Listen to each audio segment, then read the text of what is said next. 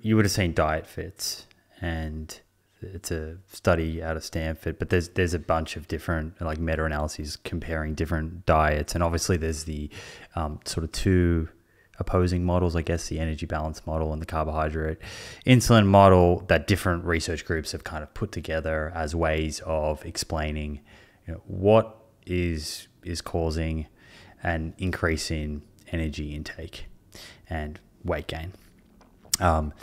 And what I find really interesting is that when you, and I'm sort of adding on to what you just said then about not needing any more weight loss trials, is that when you look at these trials that are comparing like a low carb diet with a low fat diet, I think in the short term, there does seem to be some benefit from low carb. Like in the first 6 months, there's a little bit of a benefit there. But then when you get to 12 months or 2 years, on the aggregate, the weight loss is very similar. And we see adherence seems to be a problem. But Diet Fits did this beautiful waterfall plot. And for each group, the low carb group and the low fat group, they plotted how individuals actually did. So on the aggregate, the weight loss in both groups was at 12 months was about the same. But within each group, some people in low carb did really well, some people not so well. In low fat, same thing. Some people responded really well, some not so well. And they were in that study trying to look, they looked at a few different predictors. So they were measuring insulin resistance and I think 3 different genes that are associated with obesity to see, can we sort of predict who would go better on a low carb versus low fat based on insulin resistance or a certain gene? And they couldn't. So there were the genes that they looked at anyway, and I'm sure there's probably more than 3, and insulin resistance didn't predict who was successful. And so I'm kind of left thinking about this data, and I have a few questions, and I'll kind of just throw this out there and get your thoughts. But the people that were successful, say on low carb, I wonder if they are just people that have certain behaviors and they would have also been successful on low fat, and vice versa, the people that did poorly on low carb because of certain emotional or behavioral, social elements, or perhaps genes that they weren't looking at, would have done poorly on both. I guess a couple of questions here that I have. One is, do we need to just all accept that an individual may do better on a particular macronutrient ratio? Some may do better on high carb, some may do better on low carb. And secondly, what do you think may help explain?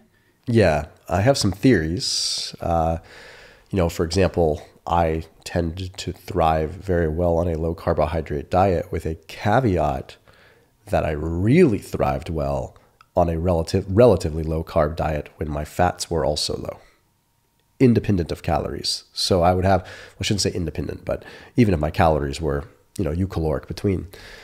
That's anecdotal, but I do respond very well to low fat. But from a lifestyle perspective, I adhere better to low carb. So it's quite interesting, a little bit of a conundrum there.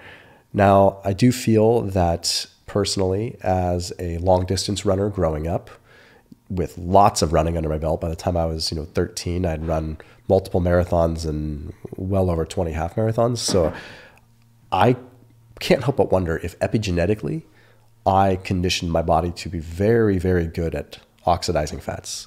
And that is a purely theory. But I've ran it through multiple people that are respected, and they say, that's a very valid theory, especially like at a young age when epigenetically you can make a lot of changes. Am I an outlier where I just really thrived with it? And it would explain multiple things. It would explain why when carbohydrates were reduced, I would lose weight, and it would explain why when fats would reduce dietarily, it would kind of shift to my body oxidizing my onboard fats a little bit easier because it just knows how to use them better. And I've talked about this in content, and sometimes it discourages people because they're like, oh, well, shoot, you're just an outlier. Well, no, it doesn't mean that it's not going to work for you. And it doesn't mean for sure that I'm an outlier. It's just a theory.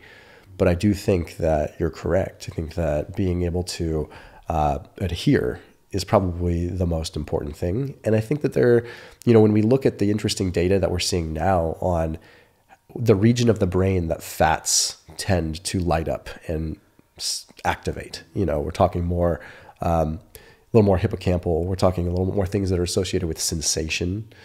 And then with sugar, carbohydrates, you're a different region of the brain that's a little more associated with taste and a little more dopamine hit.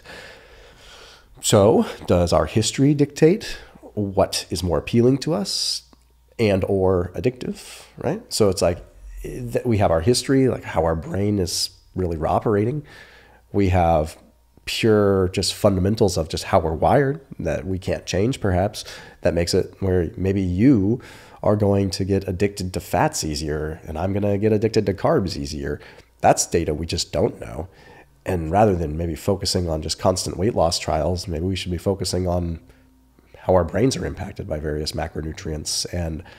But again, it's difficult. You can't just take a large cohort of people and like, how do you divide those cohorts up to really get to the bottom of it? Yeah. And when I think of the two models, there was a paper written recently on the energy balance model and the carbohydrate-insulin model.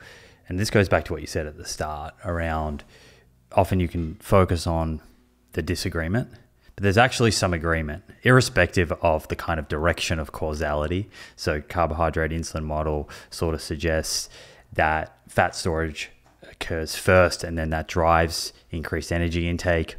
Energy balance is that increased energy intake drives fat storage. Irrespective of the models, both sets of researchers point to these high glycemic, ultra-processed foods as being the primary problem with the diets. And you combine that and you've got two regions of the brain that are getting activated, right? I can't help but look from an evolutionary perspective. Like if you had, how many foods in nature have high amounts of carbohydrate and fat together? Just not a lot of them. I mean, you can find them, but they're not like insanely high amounts. So you're not going to there's not a whole lot of ultra fatty fruits. There's not a whole lot of, it's just a very difficult situation.